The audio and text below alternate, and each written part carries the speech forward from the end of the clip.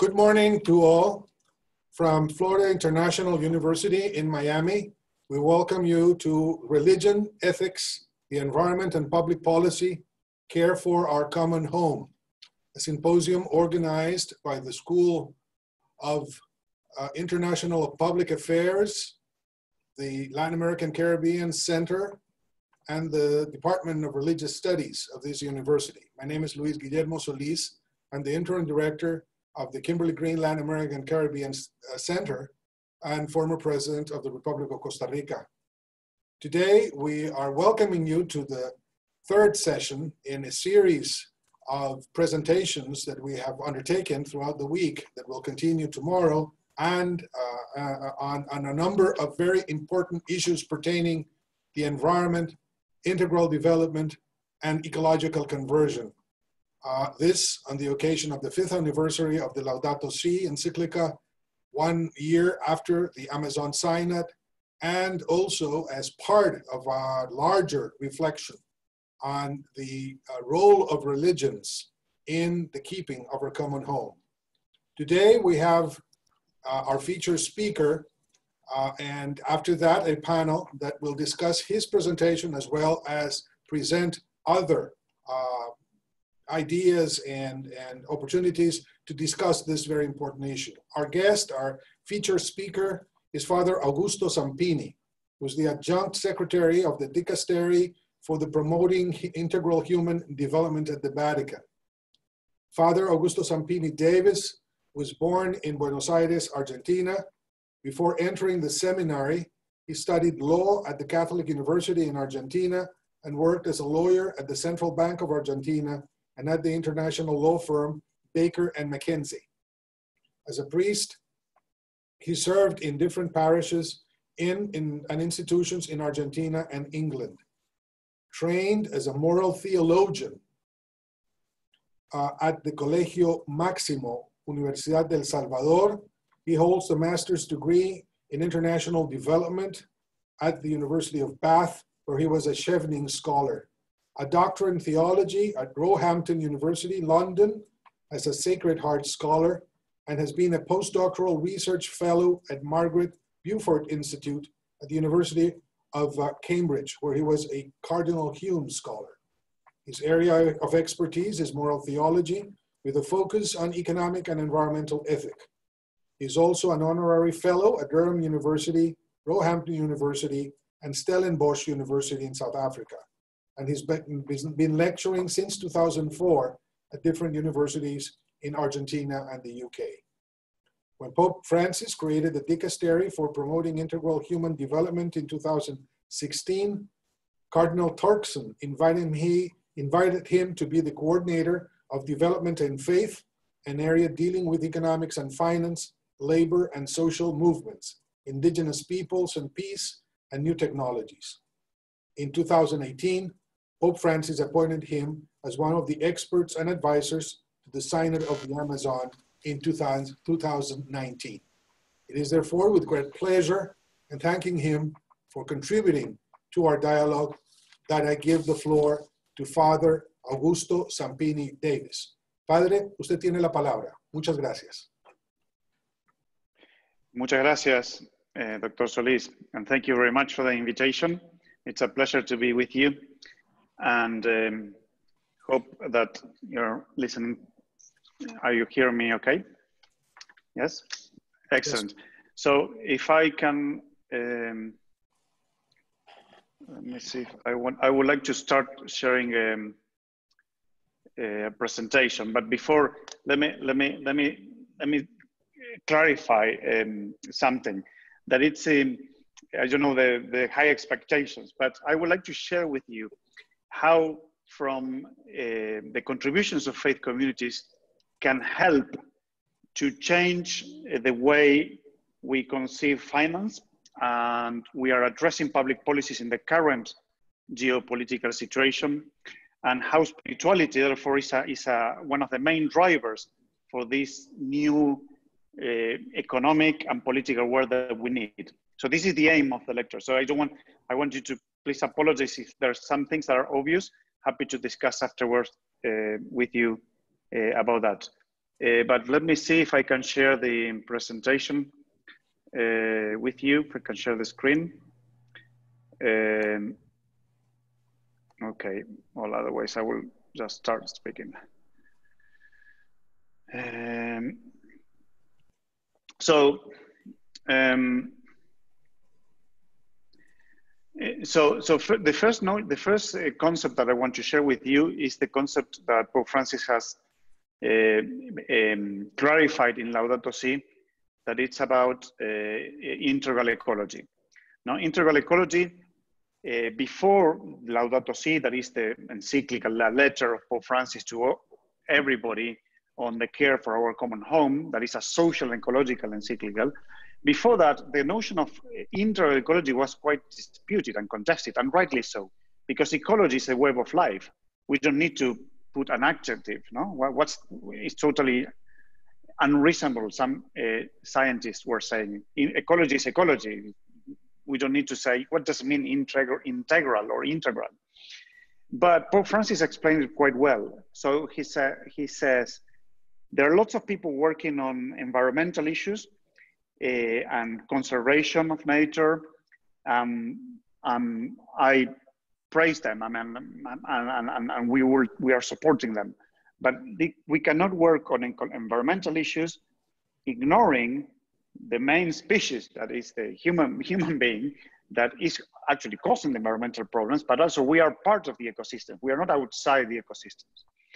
And on the other hand, there are a lot of people working on social issues in the favelas of San Pablo, no, or in problems of migrants, but who don't seem to care about the ecological problems, as if the ecological problems have nothing to do with the situation of poverty. And Pope Francis said, well, listen, they have to go hand in hand. They go together, because the roots of the ecological crisis that we are facing and the roots of the social crisis, mainly the rising inequality and all the problems deriving from that, the roots are the same. So when he says the cry of the earth and the cry of the poor need to be listened and to addressed together, because the roots are the same. We cannot tackle one without tackling the other. And we know that the ecological damage is affecting the poorest the most. An example is air pollution or access to drinking water. Basic examples, or access to food.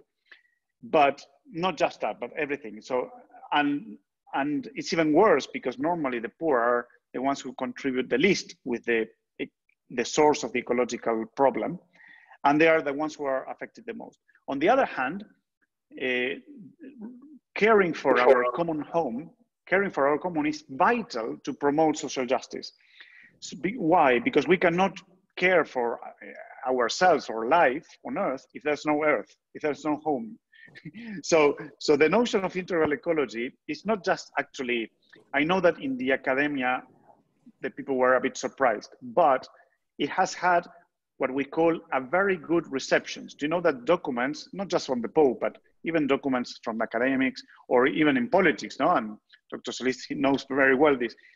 I mean, documents or speeches, they have two channels. Now, one is when we write them and when we say things, and the other is the reception. This notion of integral ecology has been very well received, very well received. So even if we aren't, not necessarily agreeing with the tiny little details from an academic perspective, even the scientists that were disputing before, they said, no, this is what the Pope said, is okay, it's right.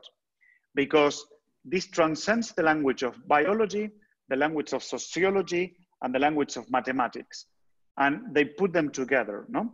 And it's about our life, it's about culture, it's about biodiversity, it's about personal life, it's about politics, it's about economics and finance. So this is, in a nutshell, with the notion of integral ecology. And this is the basis upon which we want to promote this new universal solidarity, this new inclusive economics, this new finance that serves and not rules the world, this new I mean, culture of encounter and not culture of indifference, etc. Is it okay that, because I'm sorry it's obvious for some of you, but I think I have to clarify where we're coming from and where the Pope is coming from, this notion of integral ecology. What a shame that I cannot share the PowerPoint. Anyway, I will continue without PowerPoint. Perhaps it's even better. So then the second thing I want to say is, now, again, to reinforce the integral ecological thing, the way we treat the environment and the way we treat other people, they are so interconnected that even the Pope's predecessor of Francis, Benedict XVI, said that the way we treat one affects the way we treat the other, and vice versa, in a document called Caritas in Veritate. So if we want to promote inclusive finance, there's no way we can do it without this understanding of integral ecology, because otherwise the people will continue working in silos without addressing the cause of the problem, that is the same cause from the social and the ecological issues. So the second thing I want to say is about finance and the good wealth. So what kind of finance do we want to have? Because finance is needed. We know that finance is, I mean, the way modern finance, of course, is a modern development that it's welcome, I would suppose, because if I want to build a new university, well, I cannot expect to have the necessary money to build a university without finance. You want to build a new church or a new hospital or develop a new vaccine for the COVID. So the financial instruments are something, I would say, is a good technological economic development with which we can move ahead and achieve some goals. The problem is that because the word finance, as Nobel Prize Robert Shiller explains, an expert in finance, says the word finance is commonly associated with the science and practice of wealth creation and wealth management, meaning enlarging portfolios, even my imagination, managing risks and tax liabilities, among other things. But actually, the word finance should be associated with good wealth, because finance is to create wealth to achieve goals. So is it good, the wealth that we are aiming at? Are the goals that we have using these financial instruments are goals that are improving society or not? So, and according to the social tradition of the church, good wealth comprises the use of resources to create and to share wealth and prosperity in sustainable ways, not just to have more or to increase our economic income or our national income. Is to, I mean, good wealth comprises, again, the resource to create and to share wealth and prosperity. And there are reasons to question the current financial model because it's with its global reach into every corner of society, very, very influential. Because the question is this financial model helping to promote social inclusion? Or is it helping to achieve the goals that more than 190 countries have decided, that are the Sustainable Development Goals, leaving no one behind, creating a sustainable world? Is finance helping us to achieve those goals, or is it not? So this is a question, and the question is related to the common goals where we can judge if our goals are promoting a good wealth or not. But moreover, everybody is somehow affected directly and indirectly by financial decisions that we have no control over. And we suffer from a lack of adequate and reliable information. So there's another thing. So the gap between the poor and the rich is not just about access to food, access to health, about resources, about jobs, about money, as Thomas Piketty explains in his book. No, the inequalities is something bigger, but here is about the access to reliable information. If my life of my community, for example, if I live in a community that is surrounding a mining area, my entire life is affected, for good or for ill, by that mining industry. So why is it not unreasonable that I don't have any saying if this industry is affecting my life, and who is financing that's interesting? Can I speak with those people to explain? Do I have any saying, or do I know about what was going to happen before the financial crisis in 2008, etc. So that this is also a part of the gap, and because it's difficult to predict the future financially, and because finance has become a kind of the ruler of what the Pope calls real economics, it's even more difficult for people who are working in the real world to get access to this financial elite that has become. And most of my friends work in the financial. I used to be the lawyer of financial firms, so I'm not blaming anybody. But let's assume that they have become the new power that rules actually the global economic. So part of this is, if this is the finance that can produce good wealth and that can include people in the taking decisions, then the sort of finance that we need is, one, the sort of finance that finance the personal and collective goals that are aligned with the Sustainable Development Goals that have been approved and proposed by more than 190 countries. Second, the democratization of finance. Is very difficult to talk about this, because normally I find quite a resistance, because well, what does it mean by democratization of finance? Well, I mean that we need to create, the financial industry is very creative and very fast. So we need to create a way of including people who are excluded in the decisions that are taken and affecting their lives. And and this is what normally the World Economic Forum, you hear this, well, we have to go to a new economic model that is not the shareholder economics, but the stakeholder, which I agree, but yeah, but it's a mix, because yeah, I understand that if you're a shareholder of a company, you have the first saying, but so what we are pushing for understanding of that model that is proposed in the secular world is, yes, shareholders and stakeholders actually they go hand in hand. What we have to try to transform is that the shareholders, they need to understand that the decisions that they take cannot be taken excluding the ones who are affected. So if I have an industry that is affecting an entire town, I cannot take decisions without listening to that town, properly. And the same with finance. Now, if I'm investing in an industry that is affecting an entire world, well, there should be a kind of democratization of finance. And this is part of the transformation that we are pushing forward. The other thing of finance is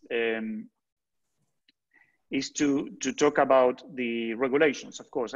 When people talk about finance, everybody talk about financial regulations. Yes, the financial regulations are needed in order to help people to take these decisions, to include the excluded, to promote good economics, to promote good wealth, promote real economics, etc. But it's not enough, and we know that it's not enough. Regulations are just regulations. What we need is a change, and this is why I want to talk about faith. Regulations are just needed to show that we are going to work towards that goal, toward that path. But it's not enough. What we need is a change of the financial culture and a change of the economic culture, which we need to cultivate certain virtues within the business industry, within the financial industry, that faith, they can have a lot of things to say. For example, if I'm a shareholder of any financial in the financial industry and my evaluation of success, it's only about the financial return. Well, there is a problem, because even from a mere economic perspective, I can say, well, but listen, this return that could be good in the short term, it could be lethal for the long term. And if you are, this is clear in the pension funds industry, if your idea is to support the retired people and to create this and to keep this system alive, you need to think in the long term. And if we think in the long term, you cannot finance what is destroying the long term with a very short-term mentality. We have these kind of discussions actually in the Vatican in one of when a leader of one of the biggest pension funds in the world was discussing with one of the leaders of the big oil and gas industry. And he was saying, listen, we are not going to finance you any longer if you don't change your industry. And the reason is clear. We are happy with what you do. We are happy with you as part of being a client of yours, but we are not happy with the way you are investing our money. And if you don't change your industry, we won't be able to support you any longer, because we are for the long term, and your industry is not for the long term. If we fulfill the business plan of your company and doing all the instructions that you are planning, that means that a rise of temperature in the planet of 3, 5, 4, 5 degrees, which is unbearable for human beings. So we cannot afford that. We cannot tell our own clients that, our own constituency. So that was a very interesting conversation that triggers the imagination and reveals a concrete discussion of what I'm saying. To go, yes, the regulations is necessary, but also we need to enter into the argument, the economic and financial argument. Finance, the word comes from finis also. So it's about the end, it's about the goal. So what is the goal of economics? And oikonomos has the same root of oikologos, which is the administration of the home. First of all, it's about the life of the home. And if there's no life, if there's no home, there's nothing we can administrate. So this is something, so that's why the Pope is saying, I don't want an economy that rules, I don't want an economy that serves. I don't want an economy that kills, I want an economy that proposes development, but actual development, integral development, and so on and so forth. And finally, if the financial crisis, the ecological crisis is enormous, and you know that, you're all experts, you know that, all leaders in the world know that. And one of the main challenges that we are facing at present is how do we implement the Sustainable Development Goals? We will say, how do we implement Laudato Si? How do we change our lifestyle? How we transform our energy sources from energy that comes from heaven, from energy that comes from hell, or from the Sheol, or from the bottom of the earth? How do we transform our buildings?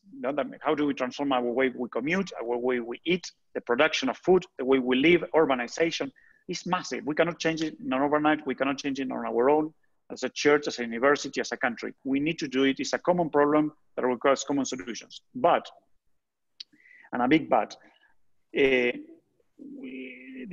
needs a process. And in spirituality, we call it a conversion process. Conversion is a journey, an ongoing journey. The problem is that we don't have a lot of time. We are running out of time. So we need to put our focus on those things or activities or industries that can speed up the process of change and that can scale it up. So there are very, very few things that can really speed up and scale it up. Finance is one. Finance is really, really global. It's really, really fast. It's really, really innovative. So what we want to do, instead of blaming finance, we want to convince the financial industry through the investors, through investing in things that is possible, through divesting in things that are terrible for people on the earth. We want to create a massive movement of money from one place to the other so as to accelerate the change that is needed globally. This is one thing. But the other thing is, if you want to promote radical change, that the change that is needed is radical, is from the roots. This won't come from our head. Ecologists have been talking about this since the 70s. I mean, we have been discussing this for ages, and still look at the place we are at the moment. Even in some countries, we're still discussing if this is true or not, which is absolutely absurd because it's a matter of fact, it's not a matter of opinion. So what happens is that, but I don't want to blame other people. I would like to put an example of myself. If you tell me, Augusto you have to stop being a priest and going back to the legal industry. Well, that's a big change, isn't it? And I have to think about a lot, and I have to discern, I have to ask, It won't be easy. But even if you say, well, I'm not only that, but then you have to move from Rome to Sri Lanka. Well, that's even great. I mean, I won't be able to do it like this. I won't be convinced even if all the University of Florida trying to convince me. So what I need is something that really is aligned with my deep values.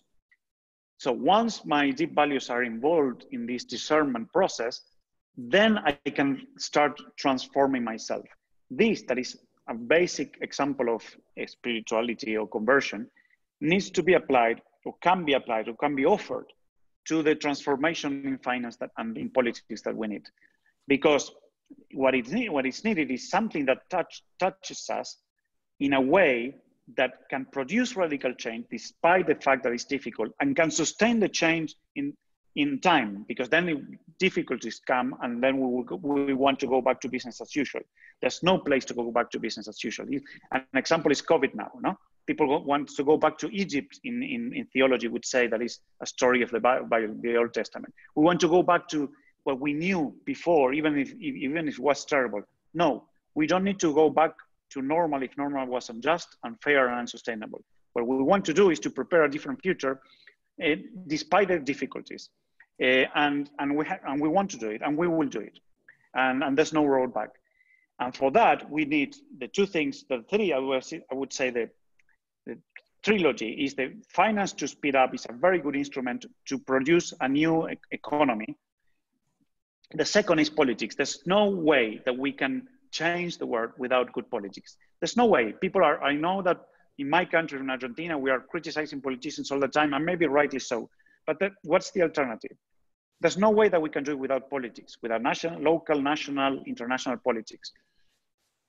Politics, the Pope says in Laudato Si, and he mentioned it a couple of weeks before, is one of the highest expressions of love.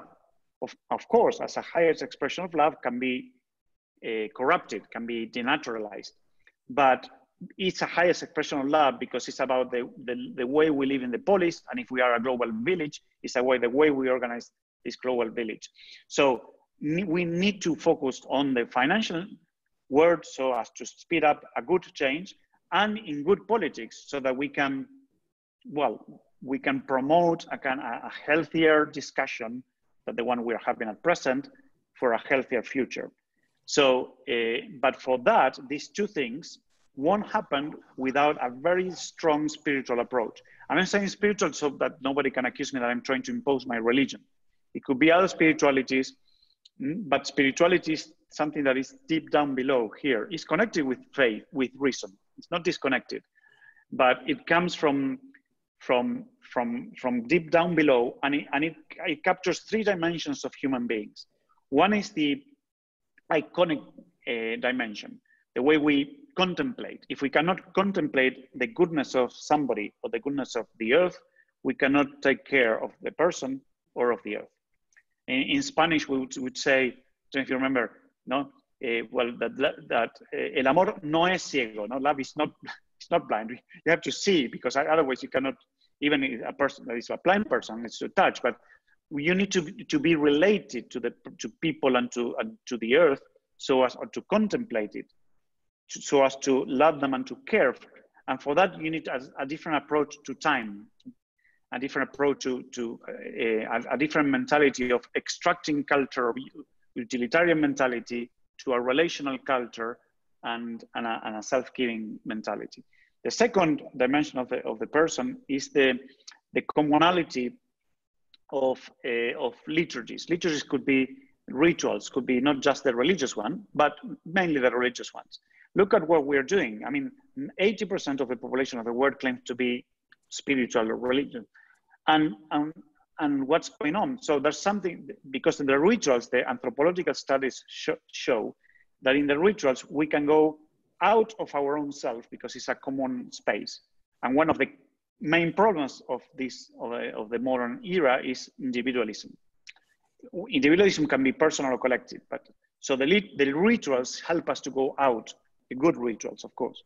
Then the rituals help us to link the time from the past with the future, and not blaming everything and not, or ignoring or not having memories. It's bringing the memory to the present with the hope of the future. And it's about change. It's not just about the moment of the we celebrate. And rituals can capture these dimensions of anthropological dimensions, good rituals, and put it at the service of good finance, good politics. And finally, spirituality can also help us to recover the virtue of living simply, no, the virtue of being ascetic, no, and that could change the understanding of the development of the person and of communities that having more and more and more. So this is new. This is really, really new in the history of humankind, that we think that we are better if we have more and more. This less is more is something very difficult even to understand, even for me, that I'm involved in these issues. But the indigenous people understand it, and lots of people understand it. So we need to understand, if less is more, how do we create a way of measuring success in finance and economics that can reveal that something more than accumulation? Because if we are able to do that, we will be able to change the understanding of economics as extracting things from the earth, producing more, and then we have to crush them. And so can we not change the model of saying, how do we humans need to develop with the earth in order to develop sustainably? And how can we finance that transition to that radical change in the development economic model?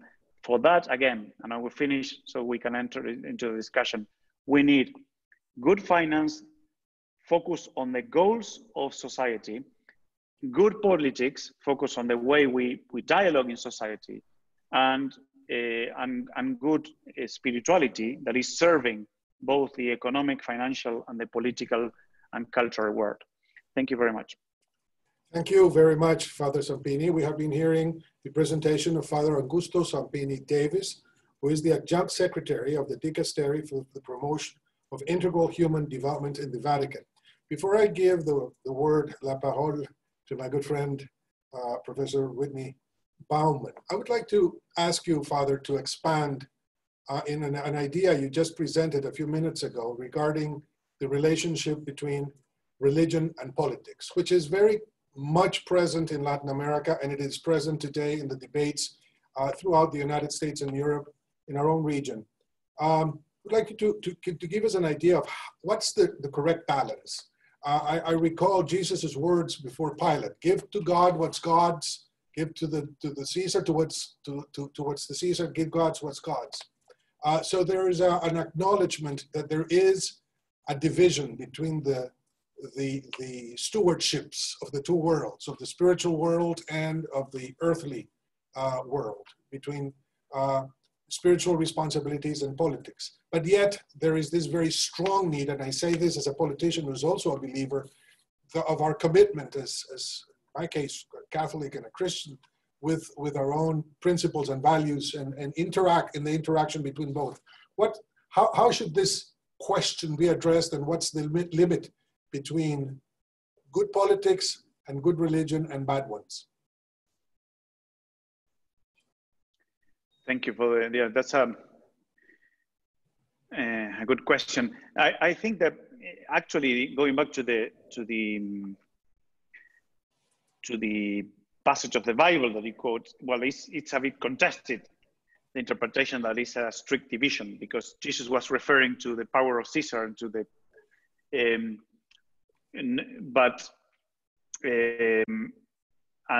to the coin that was the coin was the image of the Caesar and not God, and so it's very interesting, this debate. But let's keep it simple. Let's go.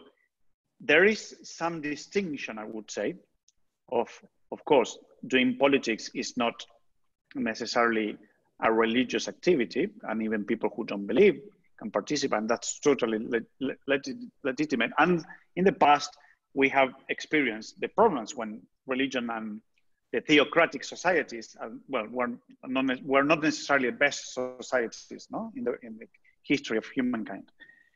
However, one thing is to distinguish, and this arguably we could say that this is a good development of modern society, this distinction, so that everybody can participate. However, there's no division, because, particularly in most religions, I would say, but especially in Christianity, because the principle of incarnation, I mean, everything that is human is related to God, since God has assumed humankind. But also the message that Christ brings is the message of the kingdom of God. Of course, it's a kingdom that transcends local politics or temporal politics, but it's a kingdom of justice. It's a kingdom where the last are the least. It's a kingdom where everybody can eat. You know, the parable of the multiplication of feed. It's a kingdom where debts are forgiven and people can resume. It's a kingdom where of jobs, where jobs are available and people are paid the necessary to live, even if they start with at the last hour. It's a kingdom where of mercy, of inclusion, of love. I mean, and that kingdom, of course, will appear perfectly at the end of times. But this is our mission, to start creating that kingdom now. And this is always related to the way we organize the polis. I mean, we cannot ignore that. We could distinguish, and sometimes we have to, and sometimes, but in a healthy society, we should be able to do it without imposing our faith, because this is the limit for me. I mean, when your question was about that, the limit is politics should not be used to impose our faith, because this is also not our mission. Our mission is to evangelize, to transmit this kingdom of God, even to the people that they don't agree with us. Because look at what we are doing now with the coronavirus, trying to fight for a vaccine for all. Well, there's a lot of people who will accept, even if they're not religious. Try the things about we don't have to invest in armaments, especially in nuclear armaments or biological armaments. Now, trillions of dollars today, in a time where we need to invest in public health. Look, well, many people would agree with that. You don't need to be. Look at what's happening in this economy that cannot be merely material. Yes, the economy has to be material, but has to include other dimensions of humanity, because the homo economicus doesn't exist and will never exist, because people that are not just utilitarian people who are always wanting the better for that particular moment. That person, I've never met that person. So if that person doesn't exist, why don't we change the model that we are using in economy? And lots of people will agree with that they don't need to share our faith. The same with solidarity, subsidiarity, etc. They care for the earth. So what I'm saying is that it's very difficult to be a Christian by being indifferent from the way the society is organized, and the way particularly is affecting the last, the weakest, the poor, the sick, the excluded, the marginalized, the migrants, the ones who are in prison. No, because those were all the messages of Christ. No, and every time you meet one of these persons, you meet me. So it's very difficult for a Christian community, not just for an individual, to live the faith by being totally detached from that. And for some reason, the Pope Francis, in a document that is called Evangelii Gaudium, the Joy of the Gospel, in 2013, he explained something that we were debating. Some people, they don't understand, even though the Pope, not just this Pope, but previous Pope, they have emphasized that the promotion of human development, the promotion of a proper development of human beings and communities is a task, is a mission of all the church, not just of a group of people in Caritas or Justice and Peace or in my Dicastery or your department in Florida. It's a group of all the communities. Every community has different, talents and different groups, but the promotion of the person and the care for people and care for creation is a task of the entire community. So it's very difficult to say we are going to care for people and care for the earth and ignoring politics or ignoring economics or ignoring the financial decisions, because it's impossible. everything is interconnected. The way the political decisions are taken, the way financial decisions are taken, the way we produce, we consume, we waste, have a clear effect on people's life. So we cannot be indifferent about that. So this is why, of course, there's no dogma about that. There's no one way of doing it. That's why we need to do it in dialogue. But the involvement in politics is one of the highest expression of love. And we have to, this is not an imposition, because we don't have a particular political understanding. Because if you're a Catholic, you can be Catholic for different, you can belonging to different political parties. There's no Catholic party, but there are Catholic values that can be promoted. This is very important, because some people, I know that now in the US, you cannot be a Catholic and vote for that. You cannot be a Catholic. Well, hold on a minute. Who says that? I mean, the problem is the values that you are giving priority to. What are the values that you're giving priority? Of course, there are values. There are always priorities and competing values. I have competing values in my life every day. What do I need to put in the first place at present? Well, in my opinion, at present is the most important crisis that we have had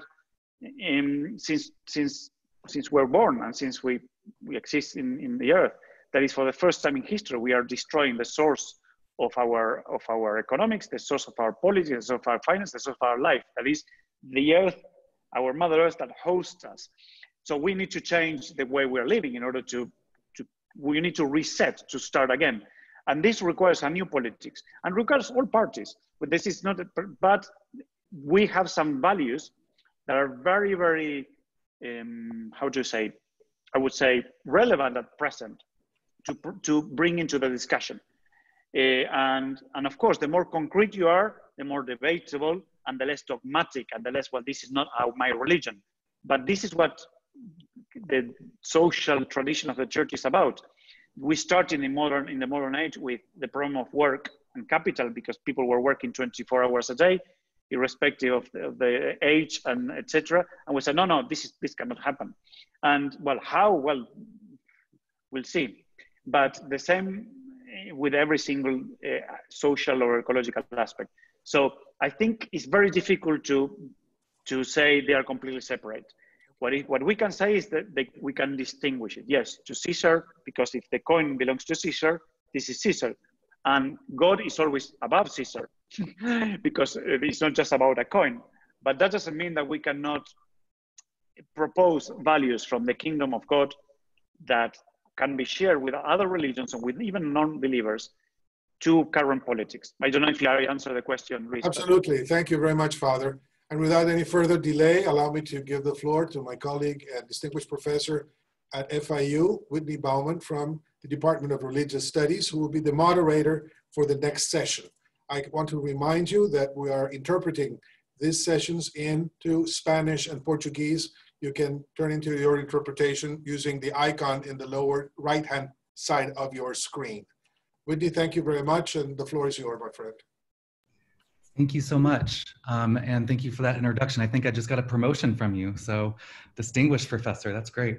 It's very nice to be here with all of you today, and I thank you so much, Father Zampini. That was a wonderful, wonderful lecture, and I was reminded a little bit from one of the comments yesterday that was made by one of our speakers was about this notion of apocalypse and how apocalypse is an uncovering.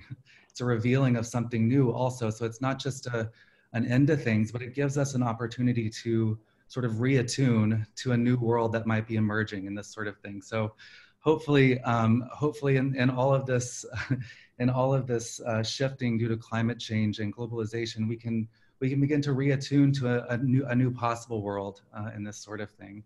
Since today we'll be talking a little bit about conversion, I thought that might be appropriate. Also, we are going to hear now from Dr. Fernando Sánchez, who I think will have something to say also about the way in which Laudato Si has been used as a tool for helping people to reattune to the realities of climate change the world over. I work with some colleagues, for instance, at the Forum on Religion and Ecology at Yale University, Marilyn Tucker and John Grimm, and they have been part of Paris Accord. They were part of the Paris Accords conference, and they said that Laudato Si was one of the most important documents at the Paris Accord conference for getting some consensus from different countries around the world to sign on to these accords. So just some little notes there, but let me introduce now our next panelist. We have one panelist with us right now. There's some connection issues for the other panelists, so we might have more time for conversation. We're just going to play this by ear. But we do have with us right now Dr. Fernando Felipe Sánchez Campos, and he has served in the public sphere as a diplomat representing the Republic of Costa Rica as ambassador to the Holy See of the Vatican, to the Sovereign Order of Malta, and to the Sovereign Order of Malta. He's also worked with UN agencies, the International Fund for Agricultural Development, and the World Food Program. In addition, he was elected as a deputy to the Legislative Assembly of Costa Rica by popular election, where he presided over several commissions, including the Permanent Commission on Social Affairs and the Special Permanent Commission on International Relations and Foreign Trade. He's currently the rector of the Catholic University in Costa Rica. And he's written and edited several books and articles, some of which he might mention today. And he's been a champion of promoting Laudato Si as a basis for transforming education and the university system. And if I have this correct, one of the only sort of observatories that's devoted to sort of measuring how Laudato Si is at your university. And you're going to say something more about that to us today. So without further ado, let me just welcome you, and you have the floor for your time, 15 minutes or 20, thanks. All right, so thank you very much, Professor. Thank you very much, Professor Solis, for your invitation. And Father Zampini, it's always nice to see you, and it's always interesting that we see each other in this kind of activities. So that means we're doing something good. President Solis, thanks a lot for this invitation. I'm happy to know that I have a little bit more time. Yesterday, I was trying to put everything in 15 minutes. It was almost impossible, but I'll try. I'll do my best. And now I'm ready to share my screen. Let's see. Okay, can you see that? Yes. Okay. Well, I'm gonna speak in English because I believe it'll be better. But in any case, if somebody will have some questions in Spanish, I'll be happy to answer them as well. Today we're going to talk, as Professor Bauman was saying, about the Laudato Si Observatory and the Humanistic Integral Ecology Index. I'm going to call this is a very long, complicated name, so from now on, we're going to talk about just our index. Everything started, as Father Zampini and President Solis will remember, in 2017, when we organized in Costa Rica at the Universidad Católica, the 7th International Symposium of the Ratzinger Foundation.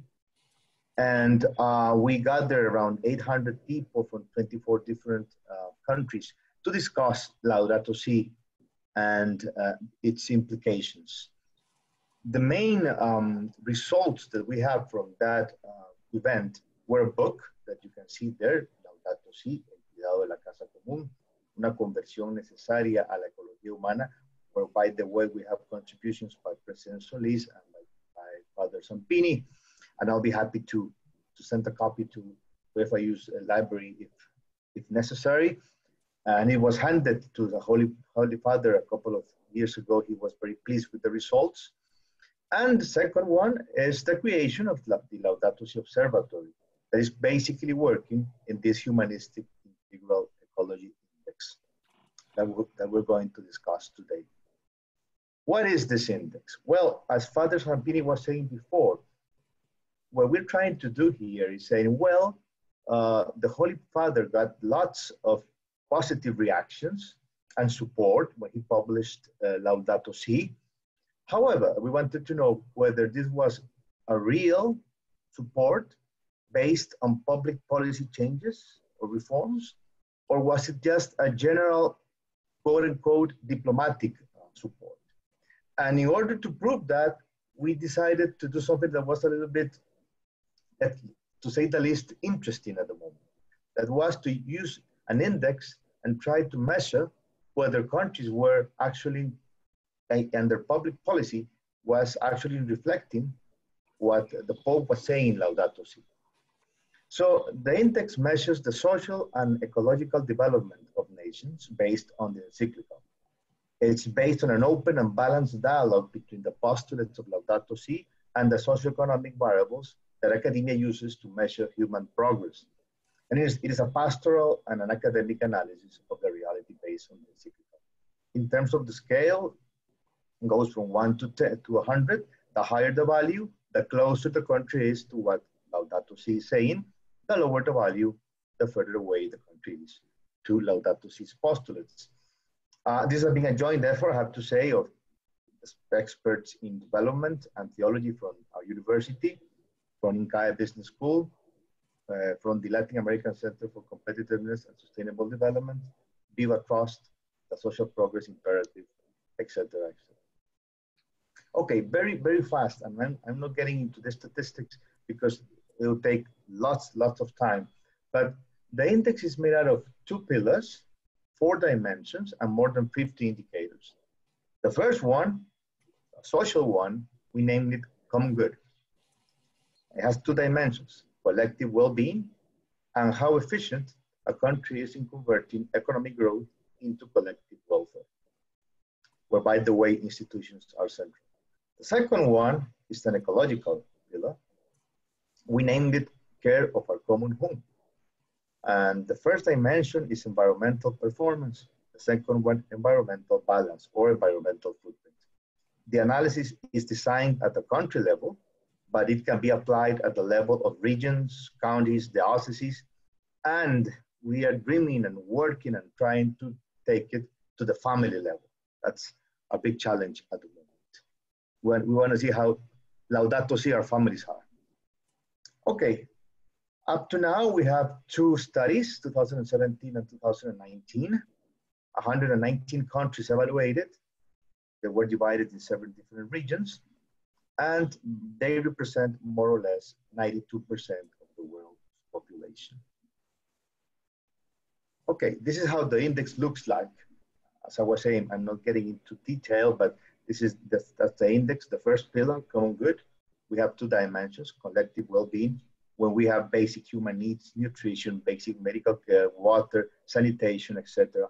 Foundations of well-being, access to basic knowledge, access to information, communications, access to opportunity, personal rights, personal freedom, inclusiveness, etc. And then the efficiency, or how efficient a country is in converting economic growth into general well-being. On the other part, we have our ecological pillar, care of our common home, with 2 dimensions. Environmental performance, ecosystem vitality, water resources, agriculture, forestry, fisheries, biodiversity, etc. And environmental health, impact of the environment on human health and air quality.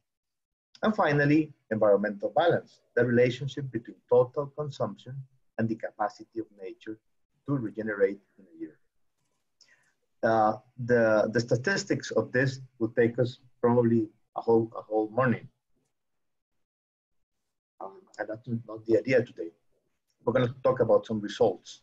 Let's see some global data analysis. First, in terms of countries. By the way, I'm going to skip the quotes of Laudato Si because otherwise it'll be impossible to finish on time. If we were to see the world as a country, what would the score be? Well, in 2017, it was 52.3. And in 2019, it better a little bit to 53.2. We got better results both in the common good pillar as in the care of a common good pillar.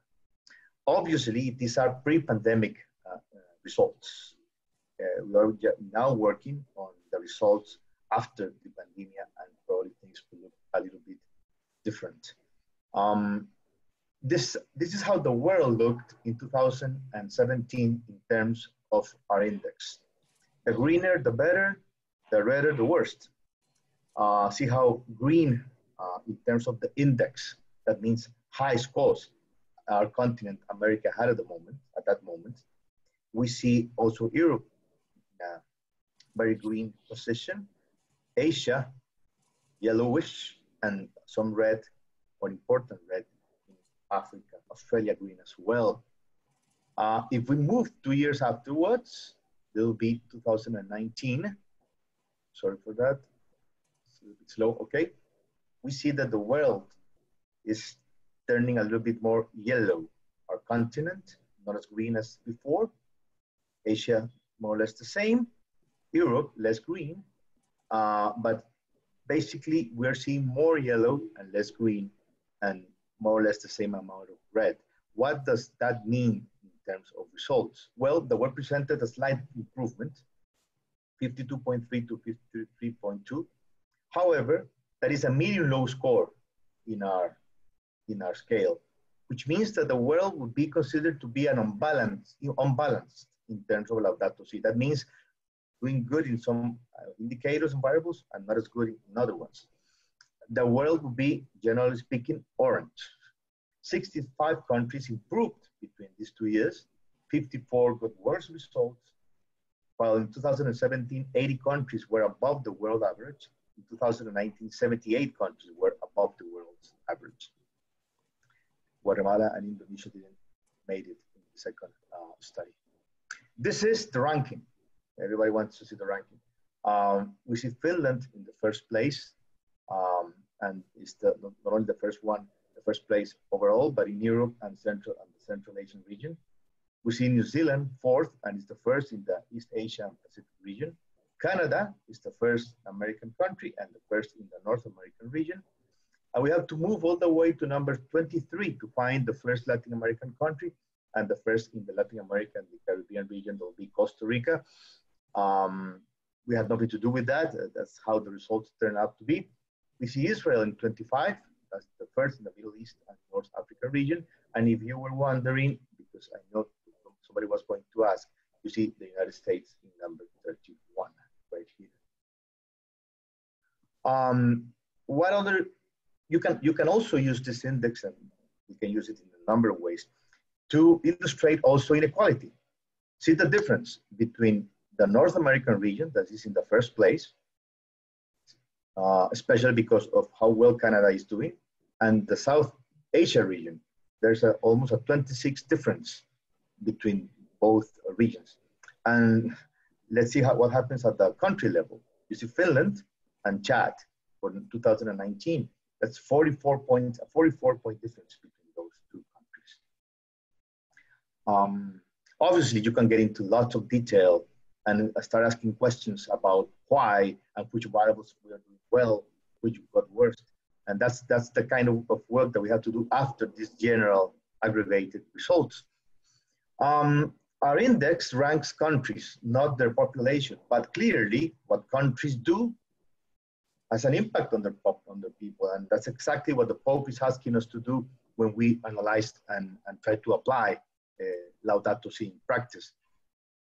So again, this is the world's map in 2017 in terms of billions of people living in different countries, because obviously it's not the same, the score, for example, of China with any other country in the world in terms of how many people are impacted by policy in each country. See how red the world was in 2017, especially as I was saying, China, India, a little bit of green there, and some not only low red, but very strong red in 2017. When we move to 2019, you see again, the world in terms of population and our index is turning yellowish. China turned orange, and that changed things a little bit. For example, we just maybe before doing that, we consider high or very high, the score of high or very high to reflect acceptable living conditions in terms of Laudato Si. Medium, low, or low, unbalanced conditions, and low and very low, unacceptable living conditions in terms of Laudato Si. So between 2017 and 2019, you see that more people, almost 5%, are living in conditions that will be considered acceptable according to Laudato Si, and that's good. In terms of unbalanced conditions, there was a big increase. That's a 22.2 increase, and that's basically because China went from low in 2017 to medium low in 2019. Still hanging in there, in the right, moving in the right direction, but still much to be done in this bunch of countries. But the bad news is, even if it went down 26.7%, still we have almost 30% of the world's population living in conditions that will be considered unacceptable according to the Pope and Laudato Si. Again, we can go forever here in different kinds of analysis. Just a quick note before going back to some conclusions on the importance of networking. Networking is key to take full advantage of the possibilities we have with our index. Not only is it consistent with what the Pope is requesting us to do, it expands knowledge and the sense of working together on comprehensive solutions. It generates greater capacity for analysis and work. It allows for in-depth studies at the country or regional levels, and for analysis of key variables. And that's something we're asking our partners to do in their own countries or in their own regions. Also, it expands support in the design of public policy for nations and international organizations, because one of the main implications of these measurements is to illuminate on how we can change policy. The Laudato Si Observatory has taken advantage of the strength of networking, and we are already working with IFCU, that's the International Federation of Catholic Universities. We have 2,020 universities there. We're already working with ODUCAL, que es la Organización de Universidades Católicas de América Latina y el Caribe. We are around 105 universities there. With RUC, la Red Universitaria para el Cuidado de la Casa Común, we are like 25 Latin American universities, and obviously with the Ratzinger Foundation. And always open to new partnerships and new ideas on how to move forward with this interesting tool we're working with. Some final remarks. I believe I'm still on time. Well, our index measures how close or far away nations are from the postulates that Pope Francis established in his encyclical letter, Laudato Si, basically trying to measure or to see whether countries actually were reflecting what he's asking us to do in their policy. The index is made out of two pillars: common good, social aspects, and care of our common home, the ecological aspects. Each of them with two dimensions that integrate more than 50 variables. The 2019 study considered 119 countries that cover around 92% of the world's population. That's almost 7 billion people. In 2019, 30% of the world's population, more than 2 billion people distributed in 26 different countries, live in conditions that will be considered unacceptable, according to Laudato Si. In almost 51% of the world's population, more than 3.5 billion people, distributed in 59 different countries, lived in conditions that will be considered unbalanced, still not there in the right direction, but still not there, according to Laudato Si. And almost 20% of the world population, more than 1.3 billion people distributed in 34 different countries, live in conditions that will be considered acceptable, according to Laudato Si. Hence, more than 80% of the world population, 5.6 billion people distributed in 85 different countries, lived in conditions that would be considered unacceptable or unbalanced in terms of the encyclical. Clearly, there is a long way to go in our global ecological conversion process. And this is remarked and stated and remembered again and again by the Holy Father. I still remember when I listened to his first address to the diplomatic corps at the Vatican after his election, and he basically proposed, he made his main ideas. And when he talked about the environment and about climate change, I still remember this phrase that I would like to share with you. He said, dear ambassadors, we can say today, dear academics, students, God always forgives. We sometimes forgive. But when nature, creation, is mistreated, she never forgives. I'm gonna leave it like that. I hope I was able to do it in the time that was stipulated. I believe I did. That was very complicated.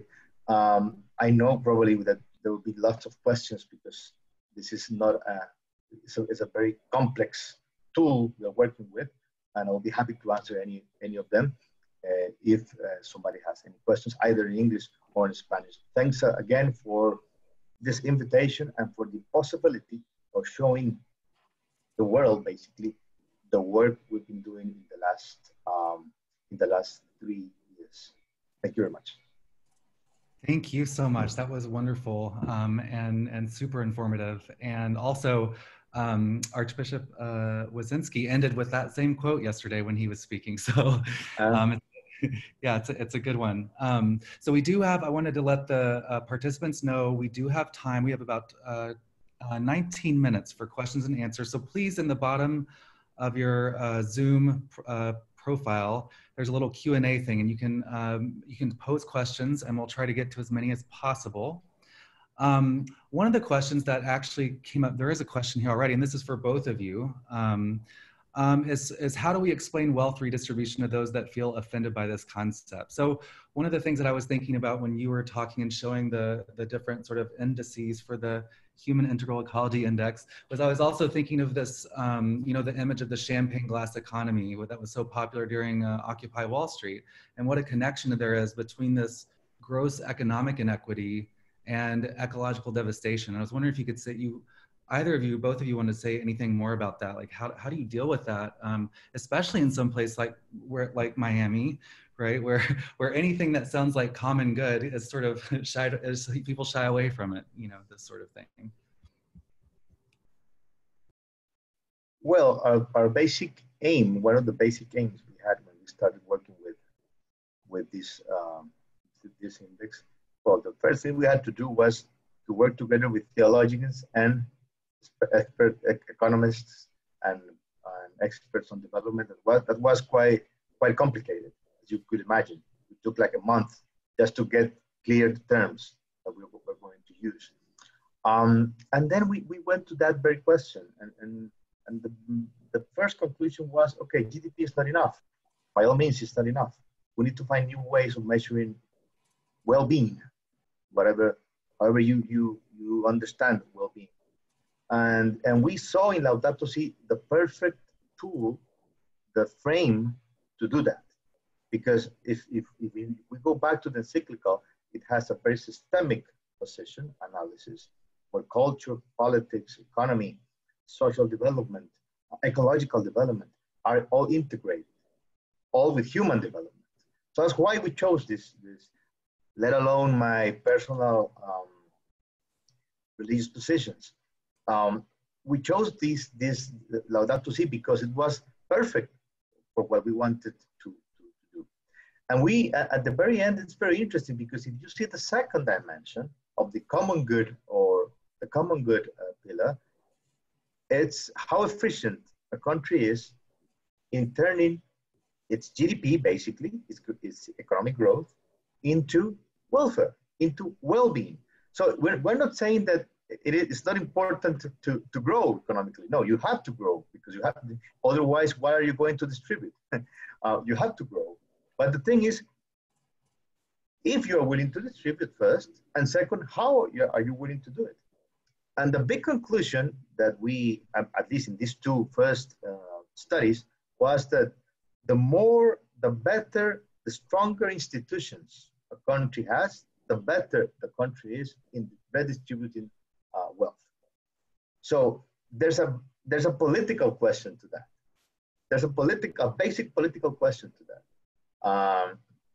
If you have strong institutions that last over time, that can go over the period of government, 4, 5, 6 years, with clear objectives, then it's easier to redistribute wealth.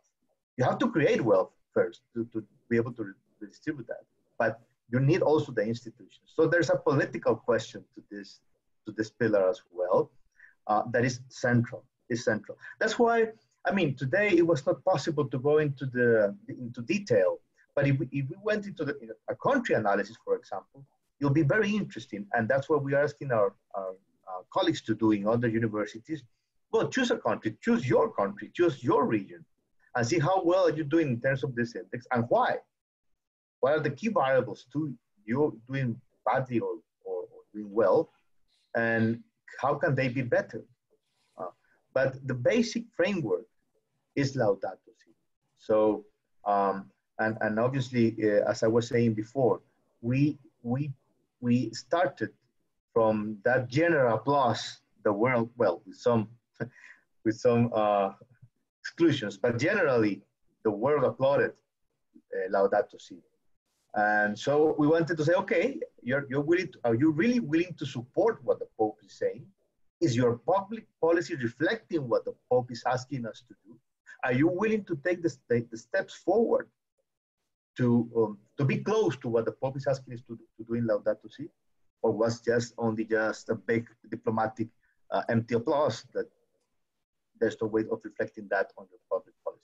So yes, I don't know if I answered your question, but that's that's something that I wanted to say. You know, one of the things that I learned at Católica and at my meetings with rectors is that we end up speaking of whatever we want rather than what we are asked. So I'll try to answer all the questions, but I still have lots of things to say about this work we're doing in Costa Rica.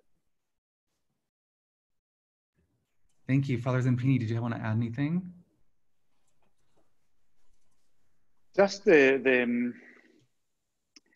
what I would ask is coming from a more religious perspective or a pastoral perspective. I would counter ask, why are people, I mean, like Jesus does in the Gospels, why are people upset because we are promoting the common good? I mean, I would question that.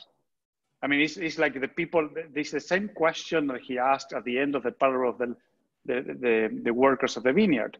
Why are you angry because I am doing good things? So is it because the common good requires to go outside yourself, outside your vested interest, for the benefit of others? And if that upsets you, well, that's the problem. The problem is not the common good notion. The problem is because this upsets you. We have to question that. Why is it upsetting you that we want to create a wealthier and healthier society for all? And then I can imagine the answer. The answer, well, but I deserve because I have worked all day, and he or she they hasn't worked all day. The same of the parable. The same, you see. Well, hold on a minute. So this is a problem of spirituality. It's not just economics. The redistribution. Well, it's not about redistribution. It's about some people have more capacity to achieve what they want to achieve, to live good lives. Some have very little capacity. Now it happens that the ones we have the capacity, we are creating a lot of problems with, not because we are evil, but because with the model that we are based upon our own wealthy development. So this has to question ourselves, first of all, because if the cry of the poor doesn't touch us enough, at least we should question, hold on a minute, the thing that I have a good life and the others are not having a good life, but the model is helping me and not the others. Why don't we question the model? So that this was a basic question on justice. I mean, people have been striving to answer this question. I mean, even John Rawls is arguably one of the most, or the best thinkers in the 20th century about justice. This was, in a nutshell, his question. I mean, how can we create a system where everybody can thrive? I mean, so it's not something totally new. So for me, the question is, why are you so upset? Because we want to improve the lives of those who are miserable. Why are you upset? Because we want to include those who are included. Why is wrong with you? Why are you upset? Because migrants are coming. Well, what do you want them to do? If you were in that position, you will do the same, or probably even you will worse. Why don't we create a system where they can work legally, so we can create jointly the wealth? I mean, Argentina was doing that at the beginning of the 19th century with good results. I mean, for me, as a Christian, I would counter-argue, why are you upset? Because this is the question that Jesus has asked to the people that were upset when he was preaching these things. So again, why are you upset? Because Fernando Sánchez and the Catholic University of Costa Rica wants to develop a new system to measure success. What is wrong with you? Because actually the way we are measuring success is not working. We have to change. Perhaps it's not the best. It's a work in progress, as he mentioned. We have to improve it, yes, but the other is not working. It's not working at all. This thing that we increase, and we think that we are, and we are happy about that. And while our people crying out, no, the model is not working. We need to change the model. Now, of course, nobody knows what's the new model is. So there are two ways of changing the model. Either we're changing a revolution, but the revolution never helps the poor, or history shows that, or we change it through a cultural revolution, through a spiritual revolution, through changing models with really, I mean, solid commitments from people that owns companies, that are leaders in working unions, that are leaders in academia, that are leaders in social issues, that are leaders in religion, that say, no, let's find together a different model that is more inclusive and sustainable. Because again, the inclusiveness is not enough, because otherwise, for example, with the jobs, now millions of people have lost their jobs now with the COVID. Millions all over the world. Well, what jobs are we going to promote? Because this is the time to create the new jobs that we need. This is the time. We cannot go back and create the jobs that were not very, I mean, human, and certainly polluting jobs, let's call it. And because then we have to go back again. So this is the time that when we have to generate new things. And this is the time that we need to create new opportunities. Another example, regarding jobs, and this is in all societies, we discovered in the COVID that there's a lot of activities that are not remunerated by society, or they're not measured, like Dr. Sánchez said, but are key for the surviving of society. Caring for the elderly. Well, how are we going to remunerate as a society? This is a question that even Plato was asking in ancient Greek. So it's not, I mean, there are basic questions of humanity, philosophical questions. How are we going to remunerate those who create value in society? Suddenly we discovered that some people who are creating value, carers of elderly people, the people who collect our rubbish, our garbage, you see, the nurses, well, suddenly we discovered that are very, very valuable for society. Well, is it not wrong that their remuneration, you see, so new jobs, the technology, we are in the fourth industrial revolution. Let's assume there's no road back, technology. So, and jobs will become, actual jobs for ordinary people will become less. So and we are going to work lesser hours. So what are we going to do with the rest of the hours? How can we create a system where the extra hours is not in an office, but is to create value for the commons, you see? So this is the time to resume, again, it's not new, but it's a new approach. The discussion, even within economic discipline, about the question of value. But the question of value was a question in the 19th century in liberal economics.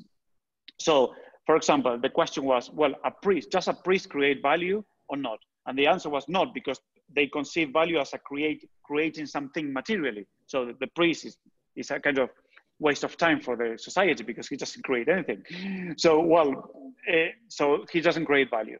Well, but now we have to, with all this new understanding of humanity, psychology, neuroscience, sociology, with all the development of humanity, it is time to see how can we absorb the creation of value, particularly the public value, and remunerate it accordingly. But for that, we need new measures of success, new measures of growth. And this is what the University of Costa Rica is trying to do. And I encourage all other universities to do it, because we need this. Another example, concrete, just to put it a concrete example, so people don't accuse me of.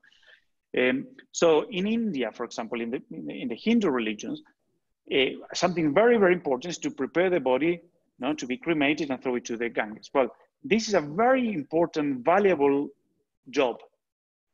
Normally it's very, very badly remunerated, almost ignored, and it's done by the lowest caste. Well, you see, so this is key for the society. So how can something that is key for the value of the society be so, undervalued? So these are the things that we need to decide. Of course, I know that there are philosophical questions behind. I know that it's not simple, but at least from the faith perspective, at least we need to be, like the Pope likes to say, love, hope.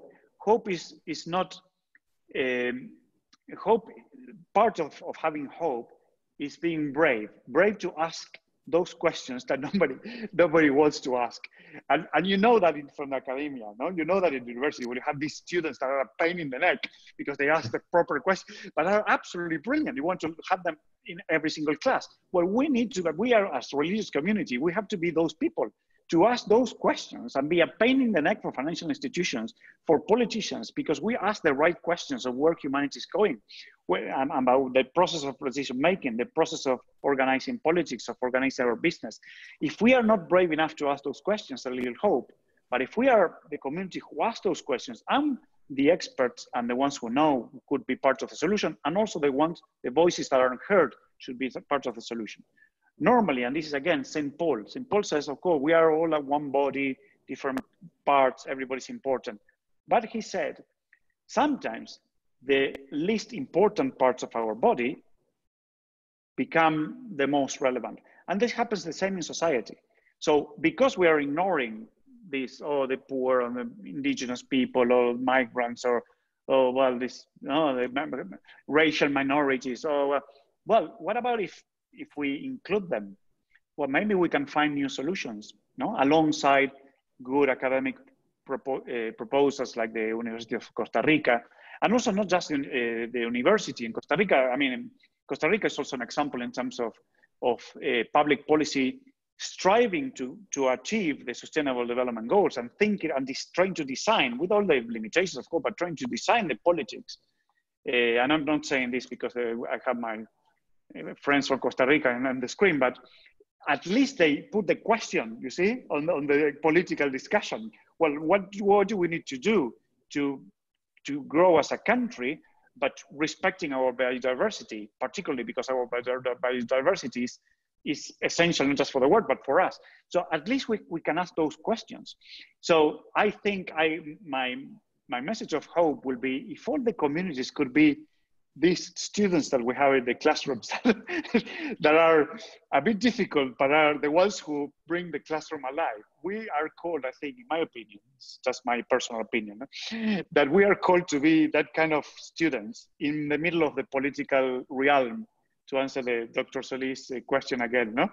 To be able to ask the difficult questions, to challenge the models that nobody wants to challenge, because we have always talked about this GDP. Well, hold on a minute, but GDP is a good measure because it's simple to measure, but even the creators of the GDP, they were saying that this is not a reflection whatsoever of a healthy national economy.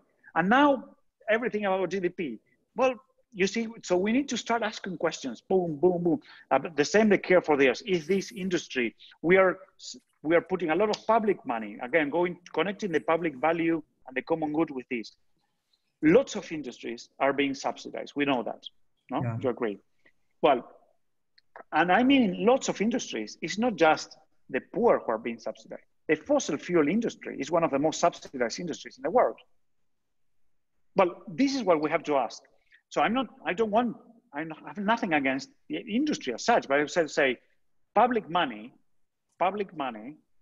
is it worth to invest to put it in to subsidize these kind of industries, or should we subsidize other industries that we need more a bit today?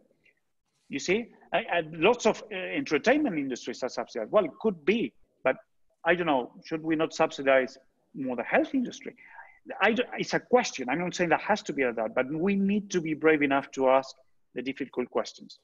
It's a very good conversation to start, and one we're not going to finish here, but I really, really appreciate all of your comments today from both of our speakers. So thank you so much for giving us a space to think about these sort of things together. And we do have one more program tomorrow, one more day of the program tomorrow. So we've just put the link to that information in the chat.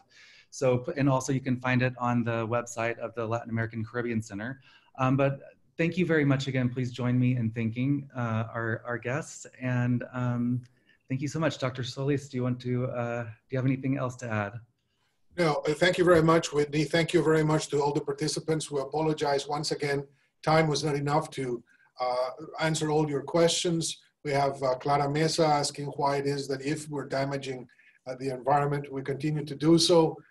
Elizabeth Alves says that acceptable conditions are in some countries are many times achieved in detriment of countries that are now being measured as living in unacceptable conditions. And there's a very key question, unfortunately we couldn't address it, on health, on mental health, which I find is enormously important from Suzanne Frost. We hope that we can address these and other issues tomorrow. Tomorrow we have our session on climate change, migrations, and public policy with 3 great speakers. So thank you, Father Zampini, gracias, Fernando, Dr. Sánchez, for your presentation as well. Excellent review of the index. And of course, Whitney, thank you for your moderation and your leadership. To all, to our translators and support staff, thank you very much. And we will see you tomorrow. Thank you and goodbye.